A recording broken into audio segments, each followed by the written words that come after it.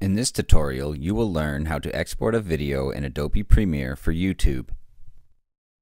Once I finish editing my masterpiece, I may want to upload it to YouTube.